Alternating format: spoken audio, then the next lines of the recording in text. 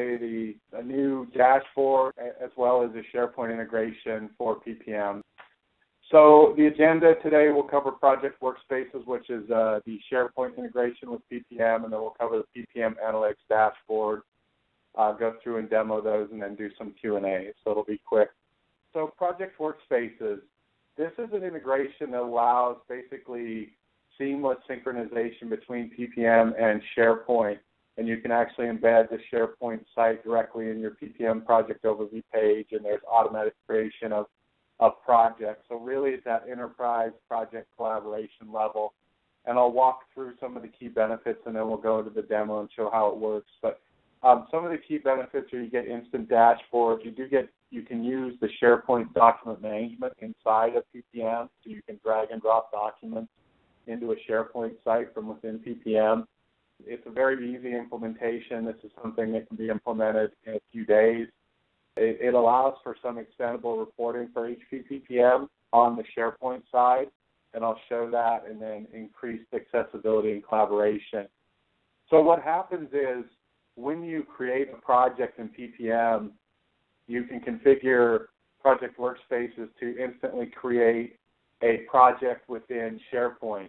And when that project's created, it handles the security for SharePoint, so the project manager is given site admin rights, and then team participants from the project, whether they be from the work plan or they be in the participant model, are given view-only access rights. And as participants are added, every time that they're added to PPM, the SharePoint rights are automatically created. So all of that is automated, and then even when you initially create a project, there's an initial configuration of a SharePoint template that defines the layout of those project sites as they're automatically created, and I'll walk through what that can look like. On the document management side, and I'll show this, where you can drag and drop files into the SharePoint site in PPM and utilize the check-in and check-out capabilities to really allow for sharing those project documents with an extended team. And you can also then embed that SharePoint document workflow with those documents as well. As I mentioned, up and running in a few days with a very scripted installation. There's minor specific configurations, and we've embedded it directly into the project overview page in PPM. On the extendable reporting side, and I'll show this as we go through the demo, the ability to create views in HP that are automatically exposed in SharePoint, and then you can add web parts in SharePoint to report from PPM, and I'll show how that works. And really the whole thing about this is the ability to increase accessibility of that information in PPM and SharePoint, and increase the collaboration, so that if you do have SharePoint sites, those can be a simplified view for extended team members where you publish the data from PPM into SharePoint. The second solution I'll talk about is a new solution that we're just introducing, PPM Analytics solution. And this is a real-time enterprise-level reporting solution that sits on top of PPM. So you get real-time access to the PPM data from a desktop or any mobile device. It's written in HTML5, so it has the ability to run on any mobile device. And some of the initial views that we're providing are really around the project portfolio health and trending, and a roadmap view, and then some resource supply and demand analysis and consistent project status reporting. And I'll walk through this solution as well. This just gives you a little bit more drill down into the real-time access to the roadmap, the resource capabilities, and things like that. So those are some quick slides to talk about what we're going to go over today, and then I'll just quickly jump into the demo. So I'll first go through Project Workspaces, the SharePoint integration, and then we'll jump into the analytics. In the SharePoint integration, I'm actually in a project, and let me just go back to my dashboard. So you can see I'm logged in here, and I have a portlet with a project on it.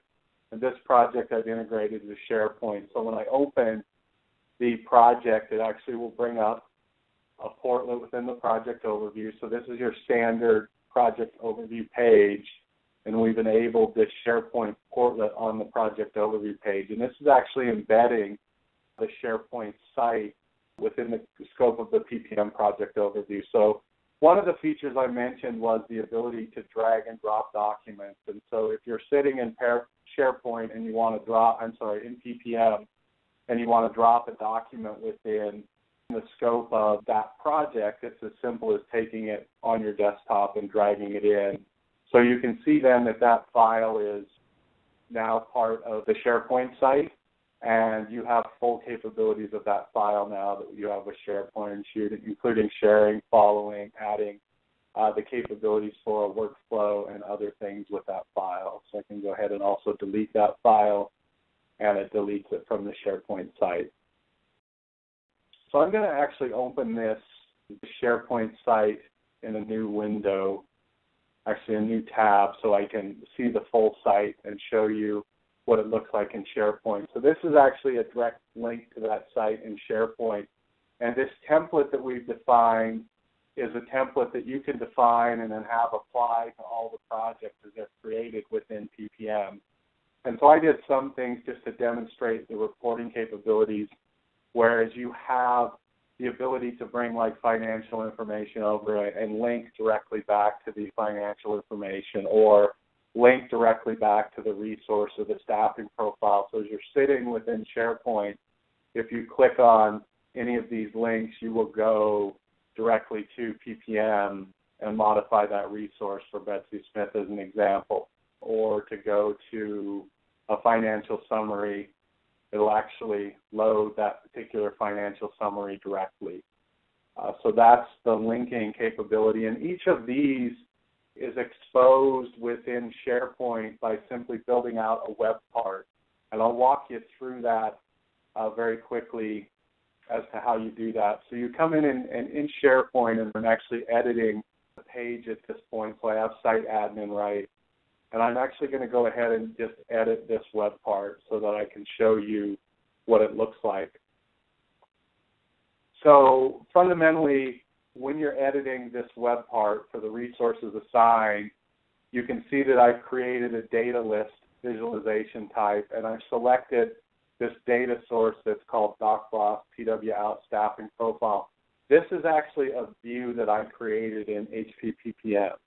And so if you create views of data in HPPPM, they can be exposed within the SharePoint site as web parts.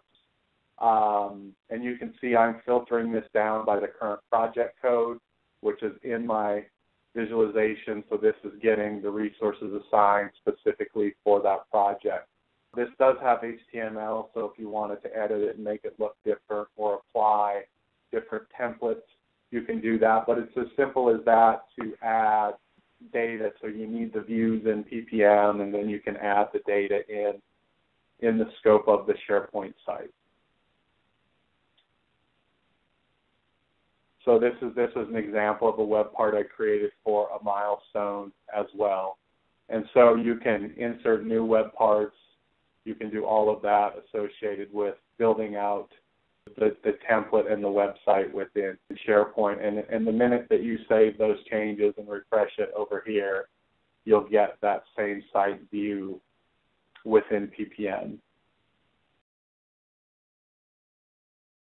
This is a generic dashboard that you can install and configure on top of HPPPM. And so I'm going to actually log into a PPM instance, and what I've done is enabled an analytics dashboard on the PPM dashboard, and so part of installing this is enabling it on PPM. And so when you click on the analytics dashboard, we've really, in the first release of this, focused on 3 or 4 different areas, but specifically looking at the project health and the status. And this is 100% configurable. So you can configure from what you see in the tabs to what the filters are specific to your data. And the installation of this will take less than a day on somebody's PPM environment. So we configure what project types you're looking at, what project statuses you want to bring into this. And even as we drill into this, I'll show you additional configurations that you can do within the solution. But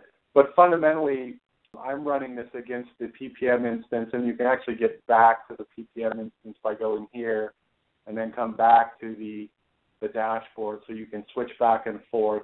And so this first visualization shows basically all of my projects and their overall health, cost, schedule, and issue health coming directly from the PPM projects. And you can filter this. So in this case, I have several business units within PPM data structure, so I can filter it, say, down to the delivery business unit, and that will actually go out and show me the project status, et cetera, for those. And then you can drill into like those projects that are specifically read from a schedule health perspective. And then what happens when you drill in is you get a list of all of the fields that are standard project fields plus the field group. And then if you have, and everybody has, enabled their own fields on the project request, you can configure those fields to show up in this listing. And you can sort by these fields just by double-clicking. As an example, you can add additional columns to this view or remove columns. And you can see these are all of the field group fields. So we have things like total score and the value rating, the risk rating. Those all come from the project field group when you assign a project type in PPM. And so that's kind of the visualization of the table view. All of the tables are exportable to Excel, and it's a true Excel export. So when you click on it, it actually will open up in Excel, and it's a true XLS export. So you get the visualization of the data in Excel and can do what you want to do. They're also exportable to PDF throughout. All of the tables export to Excel, and then others export to PDF. So you can drill into the projects, you can drill into the risks and show the listing of risks that are associated in a particular. And once again, we included the field group fields, but if on your risk request type you add additional fields, it's a simple configuration to be able to add those fields to the solution. Now, the other thing that you can do within the scope of this is, and I'll show, and this is the primary reason for launching this from PPM, is the ability to update project statuses.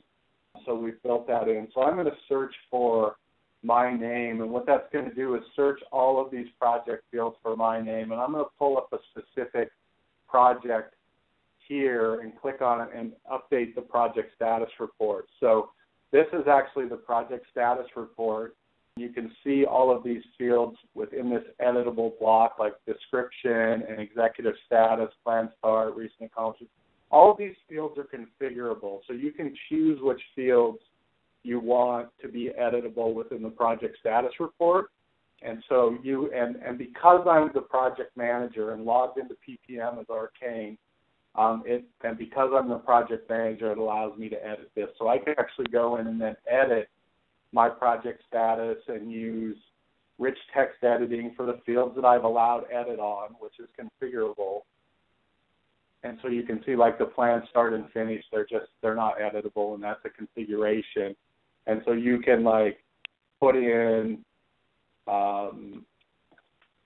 additional stuff and then go ahead and update that. And you'll notice that will change the last updated. And so we keep multiple versions of that project status report within the solution. And so really what's in here is these fields that you can edit. So you get your schedule, cost, and issue health, your overall health, these configurable set of fields. And you can have an unlimited number of these that come in this section. And then we have the risks, issues, and scope changes. These are the same tables that you drill in the other, and then we have a visualization of the milestones. If you want to add a section of information, that's also configurable, a section of information to the project status report. And then you can export this project status report to PDF, and then you can mail it or do whatever you want to do with that PDF. So that's the project status reporting capability. And so I can update it if I'm the project manager from the PPM security perspective, and I'm going to just search for projects that I don't manage, and I'm just going to search for Cody as an example and pull up a project that Cody manages, and you'll see here that I can't edit the project status report. So that security is controlled and enabled from PPM. So that's kind of an overview of the project page. The next page is really a roadmap page where we basically look at the project roadmap and give you a visualization of what's here. So I'm kind of going to bring this in where we can see an example, a list of roadmaps, and you see the overall effort that's in that, or a list of projects, and you see their health. You can see some proposals that are identified in the gray. And then you can actually drill into either any of these as well. Now, what you see here is configurable, and then you can actually get to the project status report from here as well. So if you're looking at the roadmap, you can get that visualization of the projects and what's being executed and what the size of those projects are.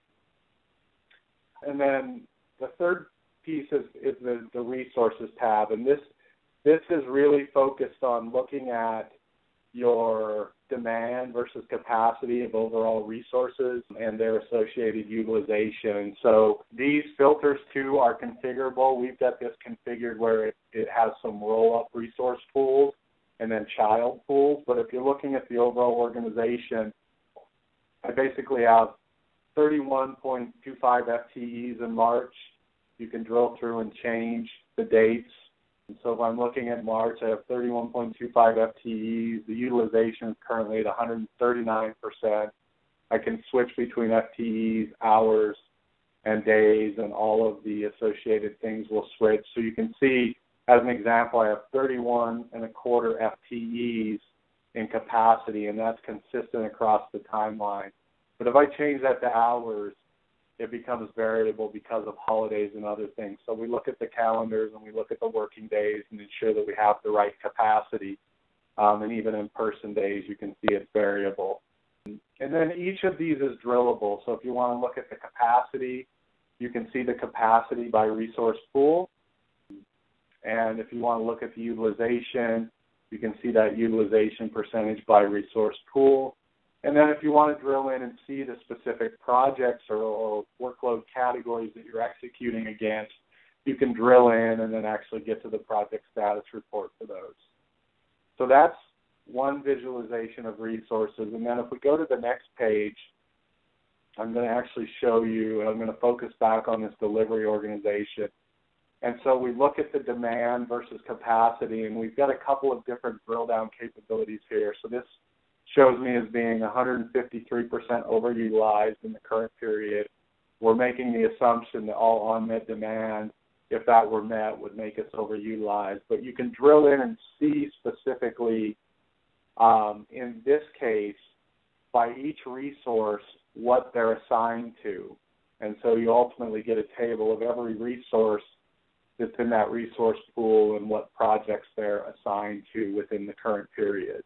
And then this is exportable to Excel as well, so you can take it outside and work on it. Similarly, on the on-met demand, we've actually done this by role, so you can get a visualization of the demand by role for the resource pool and who's assigned to what, and that too is exportable. And once again, you can drill in and see the specific resources within the pool, so you get a full visualization of the resources within the pools, and you can even drill in to look specifically at what is the on-met demand in the period, and this is actually broken by role so that you can see all of that, and then you can sort it by project name, etc., within these tables, and once again, they're all exportable to Excel.